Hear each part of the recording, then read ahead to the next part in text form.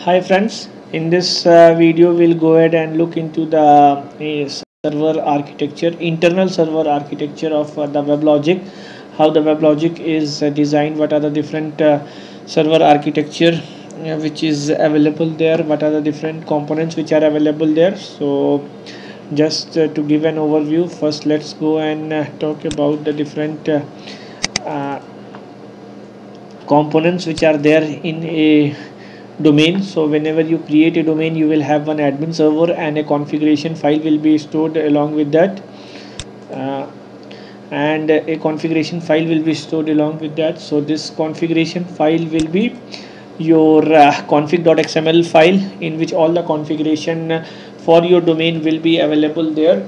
And then you could have multiple machines. Your domain could be spread across multiple machines, and you could have vertical or horizontal cluster of managed servers. So in this diagram there are three machines which are configured, on which our WebLogic domain, my domain, has been configured. So machine M1, M2 and M3, and on each of the machine there is a node manager process which is mainly used to start and stop the servers remotely, and from your admin console you will be able to start and stop if the node manager process is up and running on all the machines where your domain is.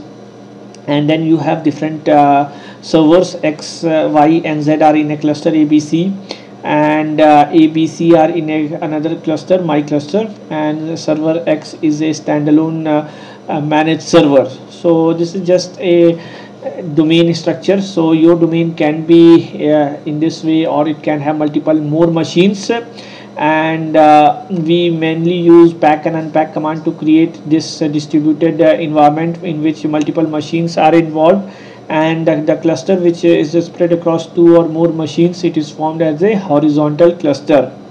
So now we'll go inside one of the managed servers and see how managed server X, Y or ABC will receive the request, and how it will process the request, or how it will fulfill my request.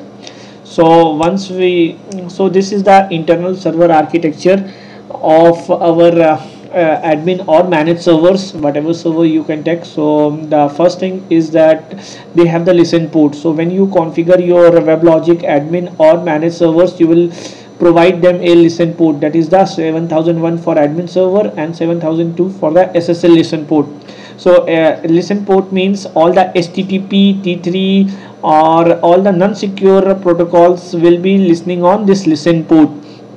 And then you have SSL listen port, on which all the SSL communication will be established. So SSL communication will be HTTPS, T3S. So if you want to see, then you can go to your server when you have started, what are the different protocol which it is going to receive. So you can see here these are the different protocols. So on 7001 you can see it is listening on IIOP, T3, LDAP, SNMP and HTTP. So these are the protocols which are being listened on port 7001. In the same way, if 7002 has been configured, you can see IIOPS, T3S, LDAPS and HTTPS. So the port 7002 will be listening for these protocol IIOPS, T3S, LDAPS and HTTPS. So all secure communication will go through the port 7002 or whatever port you have configured. It is not like 7001 and 7002.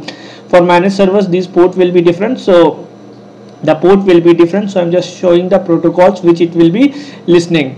So the first thing is, whenever any request comes in for any server or to any server, any managed server, so it will either come on listen port or SSL listen port. So you will be configuring the listen port, the port number either 8001, 7001, whatever number is there. So in case of my let me show you what is the port number which we have configured in our domain. So you can see here, let me go to servers. So 7001 is the HTTP port, 7005 is the HTTP port for managed server 1, 7004 is the HTTP port for managed server 2. Now if I go inside managed server 1, and you can see SSL listen port 8005 is the SSL listen port for managed server 1. In the same way for MS2, let me check. So 7000, so SSL has not been configured for this. So if I have to configure, then in that case I have to give a unique port number 8006. So any port number which is available you can give it. There is no restriction that you have to give 8006, 7006. So now all the requests on HTTPS will be listening on, for managed server 2 will be listening on 8006, and all the HTTP, T3, all those protocols will come on 7004 port number. So now let's go inside. So the listen port are the first thing where the request will land. So listen port will receive the requests which are coming from any of the application. So these listen port they will just receive it, and then they have a specified thread that is called the listen threads. So these listen threads, what is their role is, whatever request comes on listen port, as and when it comes, it will be transferred from listen port to the socket mixer using this listen thread. So listen thread is again HTTP based. All the HTTP based request will be handled by listen thread, and all the HTTPS type of request will be handled by SSL listen threads.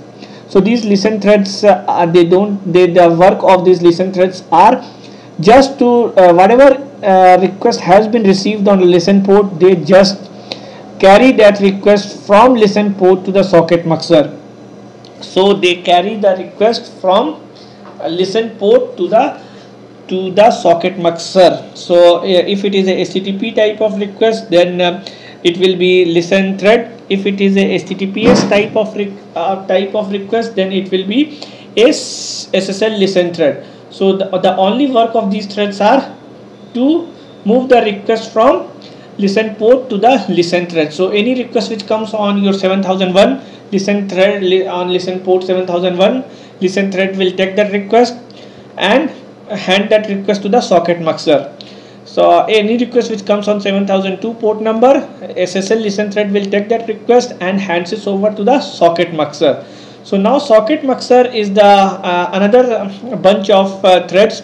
What the socket mixer will do is they will receive the incoming request and they will read off the request. They will now start reading the request. What is the request and what this request needs. So the socket mixer will read the first few parameters of a request which has came in, and based on that it will determine which protocol it is and what type of resource it is requesting. And then what it will do, it will just read the first few lines and then it will put that request into the execute queue. So this is the execute queue in which all the requests which comes on your managed servers will be kept. So now if 10 requests, like if 10 people are accessing your application, want to access your application, all the requests will come through listen port. Listen thread will give it to the socket mixer. Socket mixer will read that and put it in the execute queue. So queue is first in first out, so it means the first request which comes in will be served first. The second request which comes in, it will be served next. So all the requests from the socket mixer will be put across into the execute queue. So this is a queue of a request where all the requests coming for that particular application will be kept, and the main working threads, those are execute thread. So these are the threads which will be internally in a managed servers or in admin server. These are the things which will be working and they will be serving our request. So each of the execute requests which are kept in the execute queue, they will be assigned to a execute thread, and these execute threads, based on the request, if it requires a servlet, EJB, JDBC connection, whatever it requires, it will do that work and then hand over the same. It will complete the request and process the request and then send back the request through socket mixer listen thread to listen port, and from listen port to the out application. So this is the internal server architecture of our managed servers or admin server.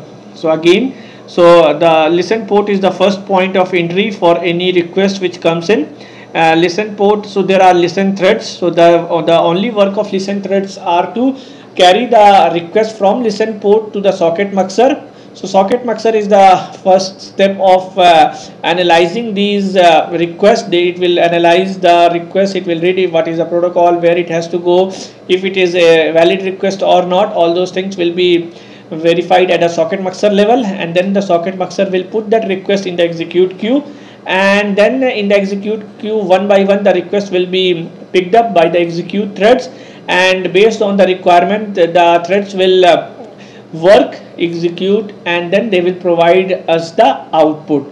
So in real terms, if we have to tell which is the real working horse of a managed server, so execute threads are the real working horse which work for us, and they complete our request whatever is requested. So execute threads are the one which work for us and serve our request.